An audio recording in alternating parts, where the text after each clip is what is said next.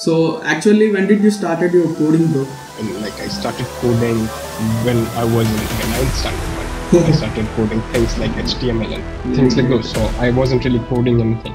So from where you have learned all these languages? So starting with my third semester, I really started doing a lot of courses on. So while you were in college, like what kind of projects you have done? Yeah, initially some projects I might not even remember all of them. So you have said previously you worked at for internship. Like have you done only that single internship, or previously have you done any internships?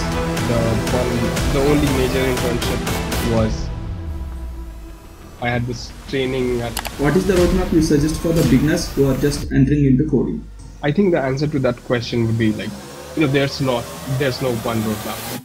These are the things that work for me. So what is the selection process at Amazon? I mean, the role that I joined at Amazon was the very entry-level one, which was...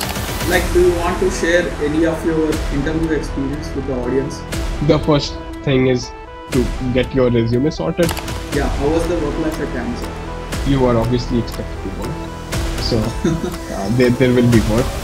Always, you can do it. Like, it's not a lot, very less. I mean, it depends on the days as well. Okay, so is there any chance you can reveal your income, like your salary?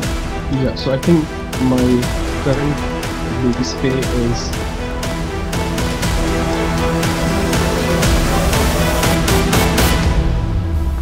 So in these days, students who are taking engineering as their career, so most of the students are opting for computer science and engineering. So at the time of their graduation, most of the students want to place in a very good company. So as a fresher, most of the students want to place in a product-based company. In this video, I'm going to do an interview with one of my seniors from Central University of Karnataka, Sudanshu Bhaiya, where he got a job offer in a product-based company. That too, he got an international offer from a 3-tier university. So the company he is working right now is Amazon Dublin. So in this interview, we will know about his entire journey from day one of college till today. So basically this interview is divided into two parts. So in part 1, we will know about his coding journey, his projects as well as his internships. So in part 2, we will know about his interview process as well as his work life at Amazon. So guys, if you are someone who are planning to join in product-based company, please watch this part 1 as well as part 2. So without any further ado, we will dive into the interview. So hi bro, how are you?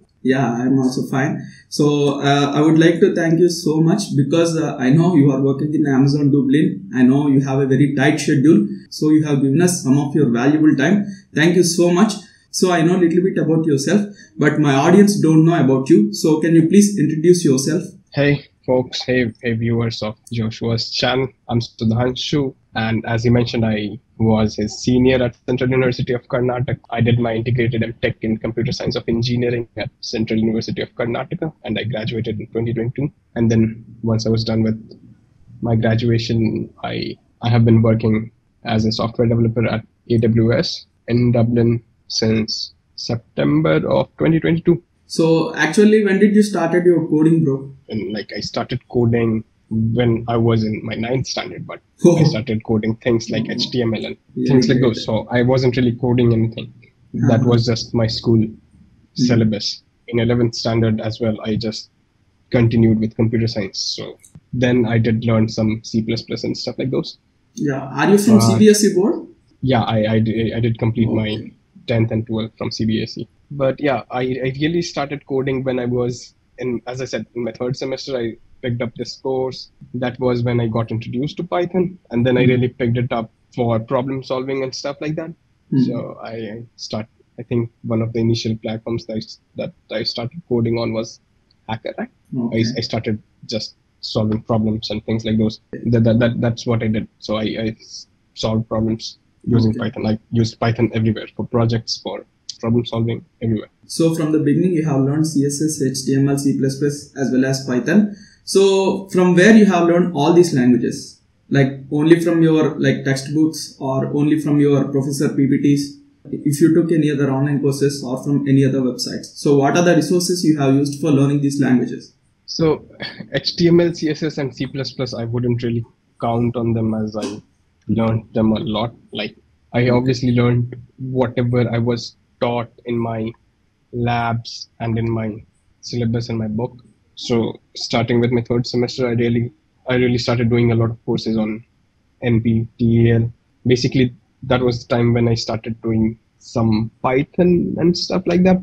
Third semester was the beginning where I started things like artificial intelligence, the joy of computing using Python, all these courses on NPTEL.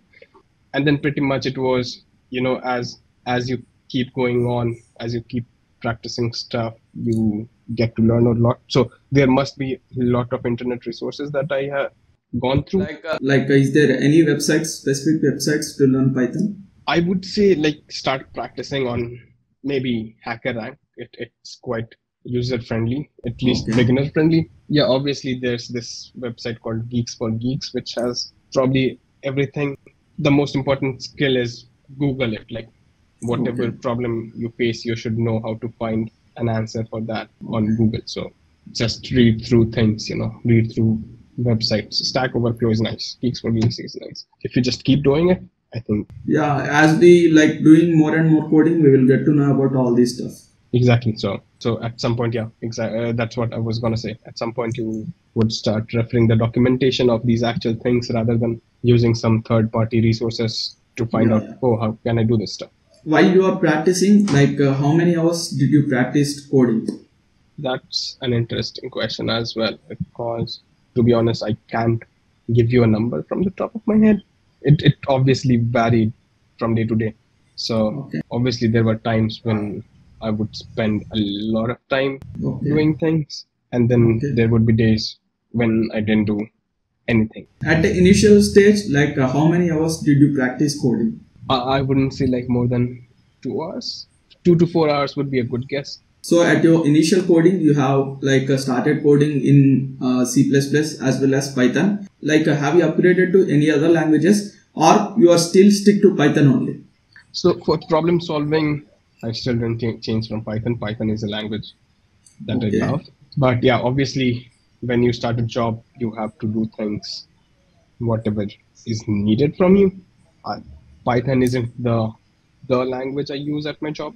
More of I use TypeScript a lot, and then I use Java, and then I use some Python for automation and stuff like that. We have so many rest of the languages. So why did you specifically choose Python? At some point, I got introduced to Python. Yeah, Python is very, I guess, user friendly, very beginner friendly. I mean, it's one of the languages I would recommend anyone who doesn't know how to code. As well as it also have some built-in libraries which will be helpful for beginners also, I think. Exactly. So, I mean, it has basically everything. And obviously, my area of interest back in college was machine learning and artificial intelligence and stuff like that. So Python was the language for that. So I didn't start with Python for software development. I started with it for machine learning, AI, and stuff like that. So can you please elaborate in a brief way from first year of college to your integrated MTech? So can you please elaborate your coding journey from first year to fifth year? So first year, as I said, no coding. Third semester came in. Obviously, the branches got separate. So we were starting with more computer science stuff. I took up these courses from NPTEL, got introduced to Python. This was when I got introduced to Python. So my coding journey, other than whatever I was in the college itself, was solving problems on HackerRank and stuff like that. I mean, in my third and fourth semester, I just continued doing HackerRank, and then maybe in my fifth and sixth semester, I started doing stuff towards machine learning and AI and things like those. So that's when I actually started to get to understand Python a lot more. And then obviously COVID enters our lives, I guess. I think this is in 2020. Some point in 2020, I was in my sixth semester. We all come back to our homes. And yeah, now I have a lot of time available to myself. I have my entire days to myself, and I started doing things so this is the point where I started taking up stuff other than Python and ML itself as well. I got introduced to this development stack called Stack, which you could use to build web apps and things like those. So yeah, I did a couple of projects there, like just followed YouTube videos. Whatever Okay. they coded, I coded the same. You follow the same video, like 3 hours video becomes a 30 hours video because obviously you cannot complete Yeah. that in 3 hours. Yeah. But if you invest that time, obviously you keep on building on you keep building on your portfolios, and like you have these projects that you really know about. So yeah, sixth semester ends, third year ends. I'm doing this thing in seventh and eighth semester maybe. I'm building these things, web apps. I'm pretty sure I'm also continuing with my problem solving skills on Python, or maybe I gave it a pause and just switched on the projects sides of things. Towards the end of eighth semester, I did get an internship at DigiLocker, Okay. which was more or less like they were migrating their APIs to Python. Flask is a very famous framework for building web apps or APIs in Okay. Python. Okay. So yeah, that was the time I got introduced to Python for software development. So I Okay. obviously knew Python as machine learning and things like those. Okay. But this is when I learned Python for software development. I did some stuff there, basic stuff. Okay. I didn't even do a lot of coding there. I just did some documentation and stuff there. But after that, I got a job offer from IIT Madras online degree program. So Okay. there's this program similar to NPTEL, which is called IIT Madras online Yeah. degree Yeah. project or Online something. degree. DigiLocker was a nice break as well, but that was my first large break, the IIT Madras online degree project. That was obviously also built on Flask and Okay. Python. I just went ahead and it Okay. was entirely Python until the end of my college life, and then I got this job offer. Okay. So I mean that's my coding journey Okay. throughout my college life. So while you were in college, like what kind of projects you have done? Okay, that's a nice question. Yeah, initially some fair amount of projects. I might not even remember all of them, but I'm Okay. pretty sure that I pushed all of them on my GitHub repository. Yeah, I mean, project doing stuff really started when COVID happened. So I Okay. think I had this internship, free internship kind of thing, or like this free training kind of thing by Career Launcher, where they had a project for stock market. That was some project I did. Like that was, I'm not sure if I could call that a project, but yeah, like it had some. We need to do some things like training models and fitting models, blah blah blah, whatever machine learning stuff, and then use it for different tasks like prediction and blah blah blah. But Okay. yeah, that was one of the things that I started with. But Okay. I mean, I immediately started doing a lot more projects when I got introduced to MERN, which is Okay. like I think I built a clone of a lot of things. I think I did Netflix clone, and I'm not sure if I did a WhatsApp clone, blah blah blah. There's a YouTube channel called Clever Programmer. They Okay. really did a lot of stuff back then. So Okay. these modern web apps, like Okay. they just built how do you build a Netflix, or how do you build. So that's Okay. something that I did. So that must be a couple of projects as well. Obviously, since COVID was the topic that time, there was a COVID tracker as well. Okay. That must be on my GitHub profile as well. Obviously, I got introduced to Flask web app and Python. So during my internship at DigiLocker, I got introduced to Flask. So one of the qualifying tasks for my job at IIT Madras was that I had to build a music application on Okay. Flask. So that's something I did. And then at the end of my college, did a project with blockchain and things like those. So there was a web application based on blockchain. And then there were other web applications. I remember a web application was a very simple ham spam classifier. So it's a very basic classifier that classifies a mail Okay. if it's a ham or a spam. Okay. So again, this was a Python and Flask project as well. So Okay. yeah, I think I did quite some projects on. Okay, so you have touched like web development, you have touched artificial intelligence, and you have also touched bit like blockchain technology. So you have touched all of the areas. I kind of did, yeah. So from the couple of minutes you were saying about like mon development and web app and as well as Flask. These are the languages or are they frameworks? So Flask is a framework on Okay. Python that you could Okay. use to build web applications and APIs. Okay. Similar with MERN. MERN is more or less like Mongo, Express, React, and Node. These are all Okay. frameworks for Okay. JavaScript, and you could use those to build like a backend and a front end and things like Okay. those. So React is front end, Mongo is a database thing, Node Node.js is is backend. basically backend, and Express is backend as well. So both of those are just web application Okay, frameworks. okay. So you have said previously you worked at DigiLocker for internship.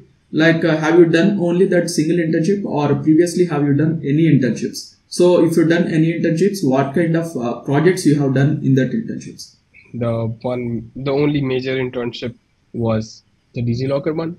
I had this training at Career Launcher that I mentioned, but it wasn't really Okay, an internship kind of thing. And okay, then other than that, I mean, there was one time during COVID where we could not do internships, and then okay, our Coursera courses worked back then. So I had some Android applications built back then. Like I built a simple calculator. There was a course on Coursera that you could do for building Android applications, and I okay, think I did that. So yeah, okay. the only one internship that I really did Was was DigiLocker. DigiLocker one. There Okay, was one internship that I came very close to getting, but I didn't get it. It was okay, Java and Spring, and I didn't know it back then. okay, There was one other instance where I had this internship about a health application.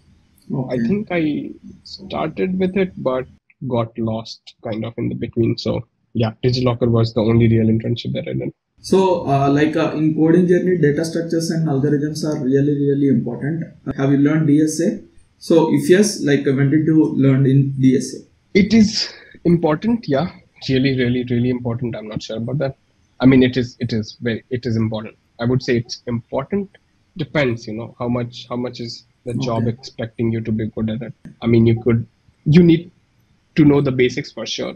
okay, How advanced you have to become, and it depends on different categories of jobs. okay, But yeah, so for data structure and algorithms, as I said, I mean, I'm pretty sure there must be some course in some year of my college. I think in my second semester there was this thing called programming and data structures. Maybe that was it.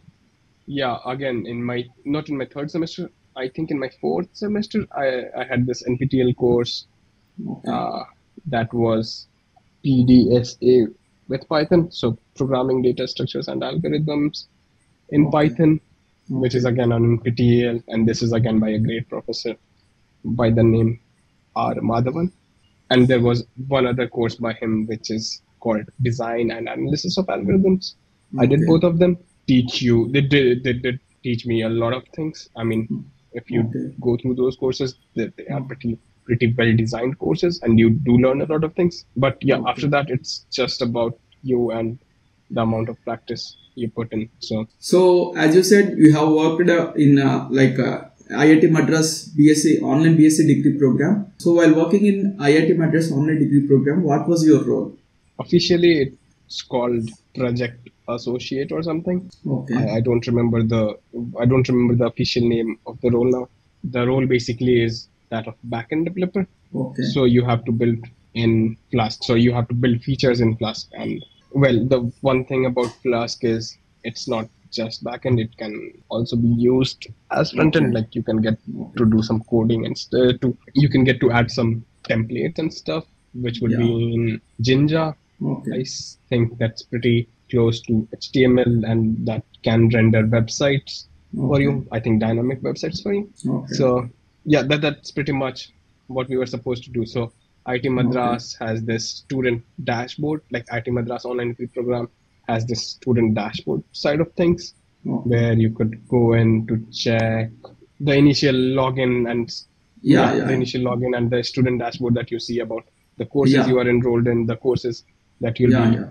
qualifying for future, Huh. and the courses that you can register, basically the registration forms Yeah, where you can choose the courses for the next semester and things like those. So okay. yeah, that was us. We handled those, but the videos itself was handled by a different team. So, for the development side, you people has handled.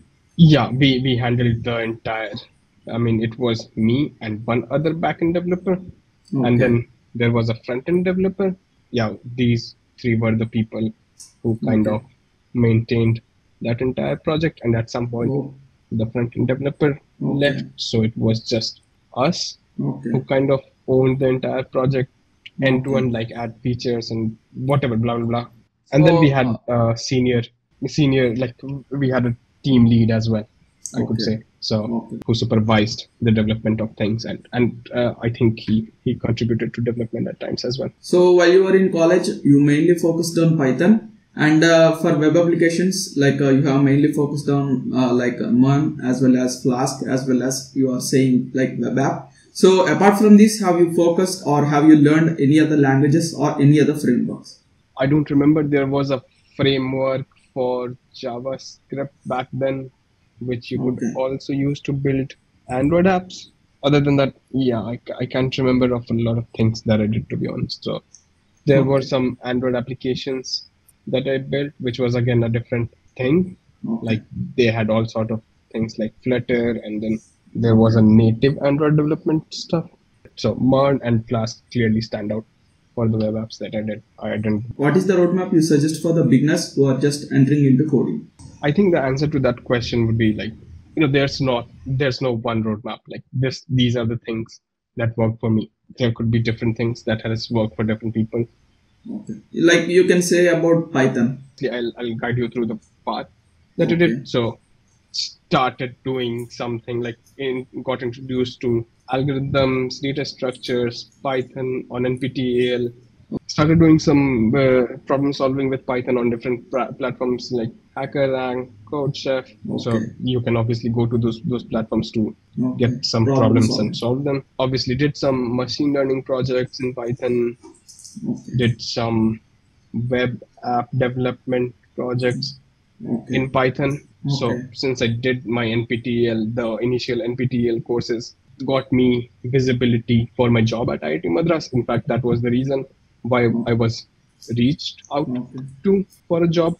Yeah, basically everything just fell into place after that. Like you keep doing some stuff, everything sort of starts falling into its place. So you can't really know what you are doing is kind of correct and this will take you to your desired outcome. But the thing is you have to do it anyways. And then I would say the one thing that really helps is like having faith in something that's greater than you.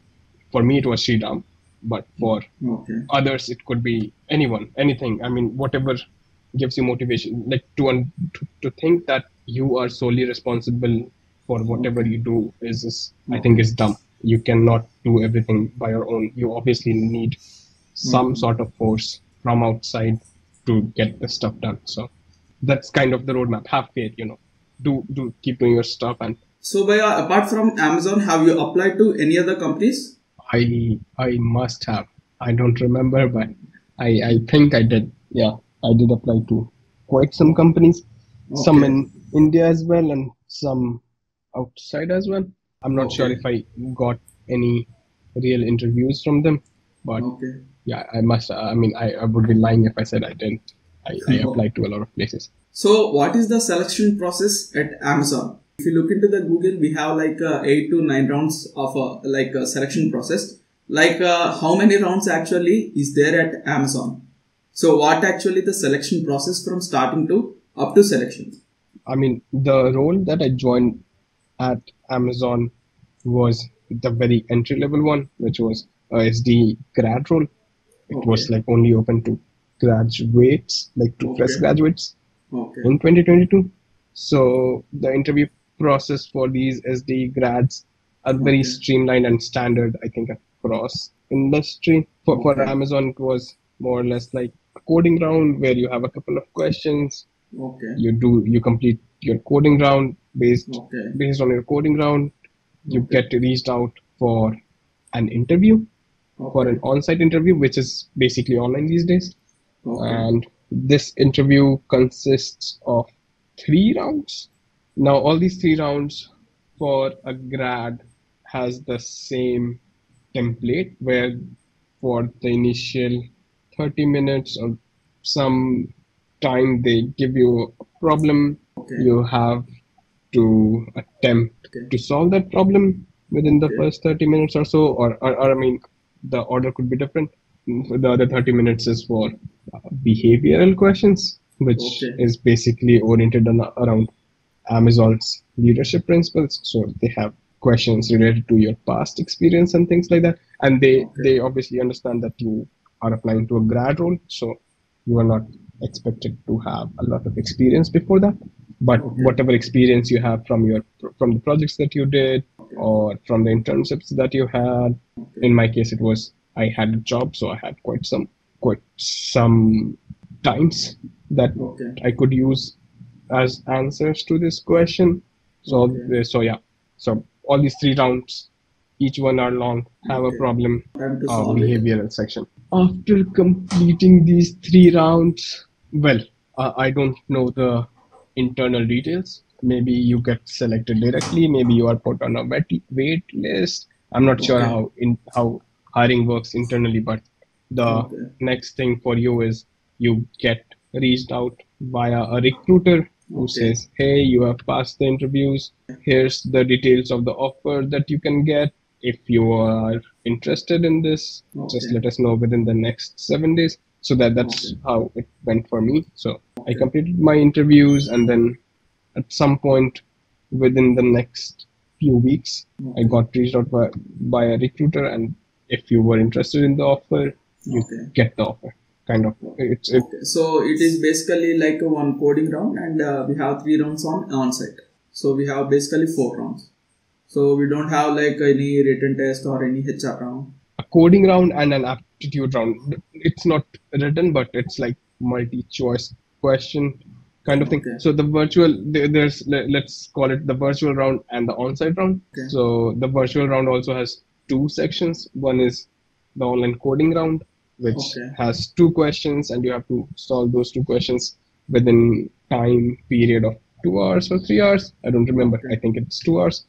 And then there's this behavioral section where you are expected to answer some questions in like likely, not likely kind of scale from 0 to 5 and things like those. Yeah, that's again around 2 hours. And I think I remember it being very long. So basically we have 5 rounds for selection in Amazon. Yeah, I mean basically 2, but the virtual round is divided into 2 sections, coding and behavioral, and then the on-site is obviously 3 rounds. So on-site is like it is for everybody, like who is also like doing job in India, or it is like for the students who want to do like job at abroad. I can only tell you about my process in AWS Dublin, but I would say it's more or less similar for SD grad hires everywhere. The level of question they ask, the level of problem solving they expect from you might be different based on different countries. But yeah, I think that's I would expect that to be the kind of procedure that would be applicable for all the countries. For my case, it was Dublin or Luxembourg. I don't even remember because I applied to both of these places. I'm not sure. I think Amazon has just one standardized application for all SD grad hires. So even if I applied for something in India, which I don't think India had ISD grad hire role back then, that's why I must not have applied to it. So yeah, I think the SD grad hire is a very standardized process for everywhere in AWS. And I think this is the same for every company. But the on-site round, obviously, depending upon the location you might be getting, they might be having a different level of questions for you. I think there was one way for India though. Back then there was a competition organized by Amazon called Amazon Hack-On, which was again a coding round. It had like 3 coding questions and you were expected to do it. And then it had this opportunity to work at Amazon for the top 100 participants in that competition. So I think I did it, and I was also in that list, but they never reached out to me because at some point in 2022 recession really hit, and then they were like, we won't hire through this way this time. But yeah, I did get some cool gifts. So I'm not sure if it's still going on, but if it's going on, maybe that's something nice to participate on. You have joined in Amazon like in 2022, right? September of 2022. So do you remember what kind of questions have you asked in interview as well as in coding? or like what kind of questions one student can expect from interview or in terms of coding? I would say again, as I said, it depends. Maybe the Okay. virtual coding round is standard for every, like has the same standards everywhere. Some basic questions related to graph, or to be honest, I don't remember the questions they asked. Maybe a linked list or something like that. String patterns, matching, blah, blah, blah. Okay. I mean, some string formatting functions and things like those. For my on-site interviews, it was something, the first round was very simple. I remember it being simple. So I would Okay. say it was something related to string or a linked list that I don't remember. The second round was simple as well, but Okay. it had to do with some 2D matrix, 2D array, so matrix manipulation, stuff like that. Priority queue, there's a concept called priority queue, Okay. which I'm not sure. I mean, you can expect questions like these in your coding rounds and things like those. Okay. And the third round was actually, I remember the question quite clearly because I didn't do very well in the third one, which was like you were expected to kind of build something like a search. So every time you hit a key, you'll have to return the search results for that key. So kind of an auto search suggestion. It's kind of how auto search suggestions work on Amazon websites and things like those. So obviously I implemented the brute force way of it. Yeah, I did. Ideal solution could be using a try, which I couldn't implement it back then. But I think more or less they see how good you are at knowing what you are trying to implement. So he really asked me, what do you think the time complexity of this solution is? And then I was like, find the time complexity of each of these steps and you give them the final time complexity. And that's what they basically judge you on, how fluent you are with things like those. And obviously it's also, I guess, kind of luck. I mean, depending on how many people they are really hiring that year. So 2022 was a great hiring year, and then recession hit during that year, and then 2023 was not a great year for hiring grad students. I think they are hiring 2024 grads, but I'm not sure how much, on what scale. Like, do you want to share any of your interview experience with the audience? Like, do you want to share like some of the stuff with our audience? Try to get as many interviews as you can. Yeah, these days we have a lot of mock interviews as well.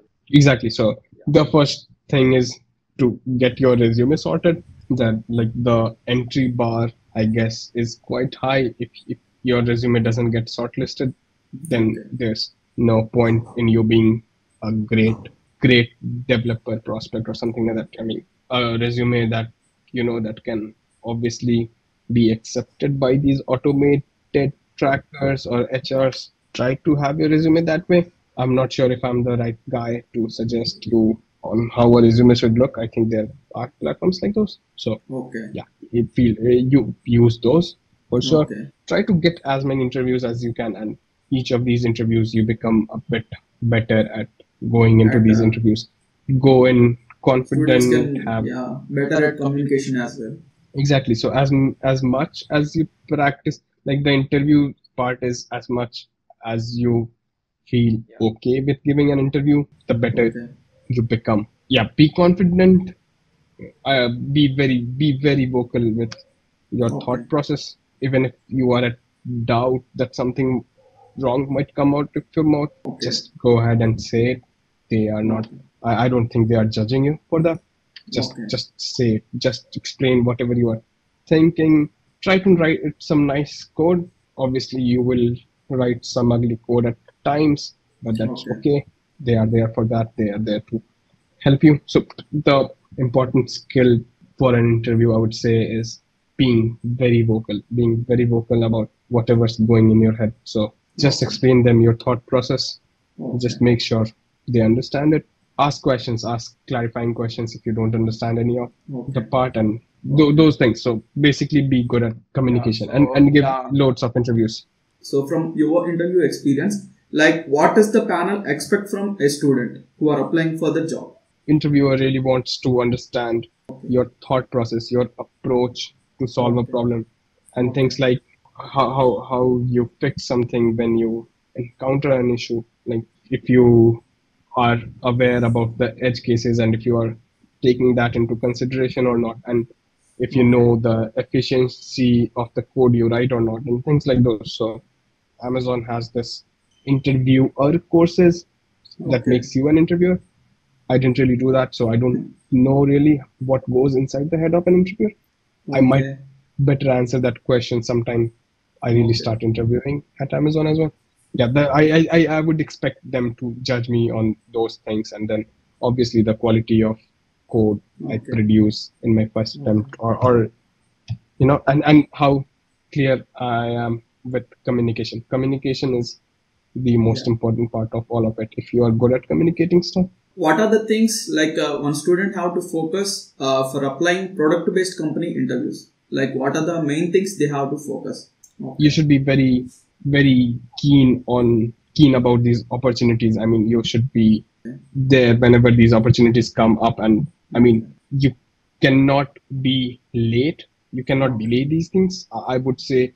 delaying these is kind of the worst thing that you could do to yourself. Like, I mean, as long as you'll keep delegating it, you are not doing yourself a favor. So Okay. obviously, whenever things like those come your way, Okay. just go ahead and like apply for those opportunities. Be like, yeah, I'm Okay. prepared for it. I mean, you can go like, okay, I think I'm not prepared, so I won't be applying to it. Okay. I don't think they really care. I mean, you can just apply, prepare during that time. Like, you don't get your interviews as soon as you apply, so there is Okay. no right time to apply.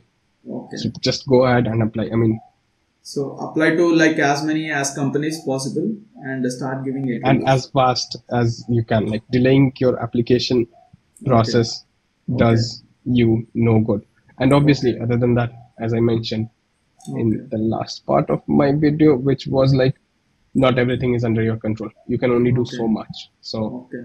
yeah, other than that, you have to leave it in the hands of someone Okay. greater than you. I did my part, and then someone greater than you does theirs. That's it. So, like, what is your role at Amazon and what actually you do at Amazon Dublin? So yeah, I am a software development engineer at Okay. AWS in Dublin. Yeah, basically what I work in is a org called CloudWatch. So if you open your AWS console, if you have an AWS account and open your AWS console, Okay. there is a solution which gives you the monitoring over your web services basically. Okay. So we call it CloudWatch, which is Okay. literally an observability solution for your cloud. Okay. And within CloudWatch, I belong to the metrics side of Oh, things. So okay. there's a section of metrics within CloudWatch, which is Okay. basically a time Okay. series database, and you can like graph things like those. Like, you Okay. can graph your latencies and things like those. Like, basically a graph solution. And Okay. within metrics, I No. or my team is responsible for like providing the search functionality of these metrics. Like, these metrics have some characteristics called metric Okay. name, Oh, namespace, dimension, stuff like that. And you could like search these metrics on the basis of these characteristics. And yeah, we serve that functionality of search on the okay. console, and we offer an external API called list metrics. Okay. So yeah, that's basically how we Yeah. support search of the metrics. Okay. So product-based company is mainly about infrastructure. So as we look into like product-based companies in India also, so the infrastructure is really good. So how was the infrastructure at Amazon Dublin? So the office is pretty basic, like you have Hmm. these workbenches and you have. I mean, we follow a agile workplace where you don't have Okay. assigned Okay. desktops, Okay. assigned desks, and things like those. But Yeah. you know which team sits where, and then within each team you have a certain sets of desks, and then you basically, it's a force of habit that you have to sit on that desk. So agile is Okay. not really agile if you Okay. are going to the office on a daily Okay. basis. But yeah, Okay. so basically has one of the leadership principles as frugality. So, which basically says being cost effective. That does Okay. not mean that we don't have gaming areas. We do have gaming areas. We do have cafeterias. We do have kitchenettes on each of these floors, and then obviously there's the coffee machine for developers, which you could like get coffee from throughout the day. But yeah, no swimming pools, no gyms, at least at the office that I am at. It's not there. I mean, it might be at other Amazon offices, or else it's not there. So, and I don't really go to gyms. I mean, Yeah, how was the work life at Amazon? you are obviously expected to work. So there will be work. Always. Okay. You can do it. Like it's not a lot, very less. I mean, it depends on the days as well. Like there can be days where you don't have a lot of work. There can be days where you are like, where you have a lot going on your plate. But I think that's just very standard with every company. Okay. I mean, at Amazon specifically, speaking at my team, I don't find it like it has a consistent pattern of too much work or too less work. It's always, it's kind of a graph that keeps going up, down, and it's mostly a very balanced amount of work. But at times it can be when you are supposed to complete a feature, complete a project, you have a strict deadline, you are obviously running against clock, then you are expected to work overtime, or when you are going to mitigate something very serious with your systems, you are expected to work fast, you are expected to work more, but in general times, it's you are expected to just work. And they have no restrictions on the time when you come to the office, the time you leave the office. So that's all you. Okay, the work-life balance is quite okay. You can, once you're done with your work, you can just get going with your life. And okay, so is there any chance you can reveal your income, like your salary? Yeah, so I think my current base pay is around 75,000 euros a year. 75,000 euros? Yeah. Like per year? Yeah, that's per year. This is before taxes. Not sure how much. And then obviously there's some bonus components that you get and things like those. So like signing bonus spread over 2 years and things like those. And then we have our on-call rotations. We get paid for off hours on-call rotations. So yeah, I mean, I think everything combined, it comes roughly around 4K to 5K, anywhere between that, 4,000 to 5,000 euros and a month. So I mean, it can be anywhere between that. I think 5,000 is a bit towards higher range. I would say 4 to 4.5K a month. Like someone who are just recently joined in Amazon. So what kind of salaries one can expect from Amazon? So I think this is the pretty basic one that you could expect. Like this is for a grad role, for an entry level grad role. This is the salary that you could expect to be getting. Do you have any idea about Indian salaries? I unfortunately don't, but I think it should be pretty great as well. Like I think there should be something like 16 LPA to 18 LPA as a base component, and then there should be some stocks, but I have no idea. I have no idea about how it's in India. So as you working in Amazon, so you have almost 2 years of experience. Do you feel like does Amazon will help you grow in your career? So at Amazon, or I think at any other big tech, you obviously get to learn a lot. Everything you do, you would constantly feel that you learn a lot. Beneficial it is for you in the world outside Amazon. I can't really quantify that, but I do get to learn a lot. We have a lot of internal tools and things like those. There's no boundary to the amount of things you could learn, and I think in general in engineering that's what's important. I mean, look, why do you choose Dublin instead of India? So is there any specific reason? There is none other than that I didn't apply for anything in India, or maybe I did apply for positions in India but didn't hear back from them. So as I said, I was applying everywhere, but I never heard back from India. So it really boils down to locations were actively hiring back then when I was looking for a job. I think Dublin was one of the locations that was like really actively hiring when I was looking for a job. And yeah, I had no intention of moving outside of India when I got this job. But I mean, now I do suggest that if you get a chance to apply for a job within and outside of India, I would say you should at least once in your lifetime like try and experience things outside of India. Try to move out for a bit, and then if your plan is to come back, just come back. It doesn't really matter.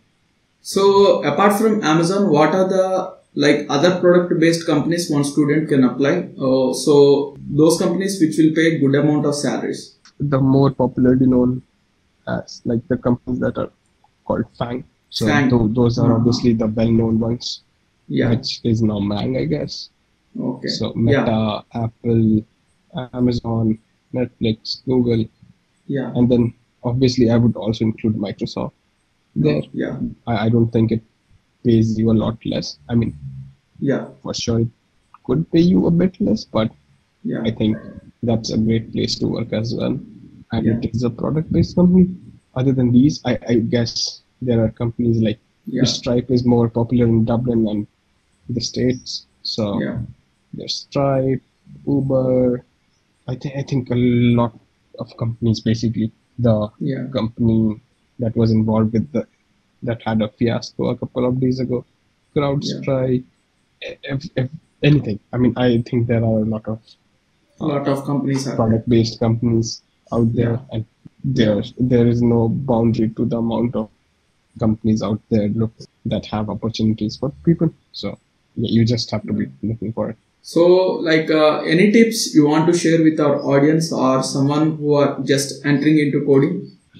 I would say practice things, practice a lot, and obviously as for the interviews part, as I recommend, try and attend a lot of interviews, try to get a lot of interviews, attend those interviews just for the sake of learning things.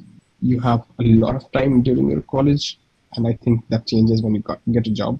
You won't have so much, and just be quick with your application process and things like those. That should be pretty much it. And then the last part is always, you have to be lucky. There's always quite some luck involved, so just don't take it upon yourself when you're getting rejected and things like that. I mean, it happens to all of us. You'll obviously get rejected a lot, and then you'll get accepted to this one place, which would be awesome. So I mean, take life as it goes. So just focus on yourself, keep on improving yourself, just put yourself out there. Those are the things. So don't be ashamed of getting visibility for anything you do. Just put it out there for the world to see, even if it's basic thing. Just put it out there. I think just by putting it out there, you are doing better than a lot of people. So is there any chance our audience or the viewers who are watching this video can contact you? Is there any way LinkedIn or any social media handles? I think LinkedIn could be one of them. Basically LinkedIn. I mean, I think I am not very active anywhere else. LinkedIn would be one of the places where you could really drop me a message about the things you would about referrals and things like those, if you're interested in a job opportunity at Amazon and things like those. So I could probably help you with those. So guys, I will provide the Sudanshu Bhaiya LinkedIn's profile link in the description. So if you are someone who want to message him, you can text him by clicking the link in the description. So this is the end of the interview, guys. I would like to thank again Sudanshu Bhaiya for having your valuable time. So I know you have a tight schedule, but you have given us some of your valuable time. Once again, thank you so much for giving this amazing opportunity to us. That's not a problem at all. I mean, you're pretty good at it. I wish you all the luck and keep doing whatever you're doing. So this is the end of the interview, guys. So I hope you got some value from this interview. So please share your opinions in the comment section. And also in future, I will do more these type of interviews. So when I upload those interviews, so if you want to be notified, make sure you have hit the subscribe button and turn on notifications just by hitting that bell icon. So this is your Joshua Kamalakar signing off.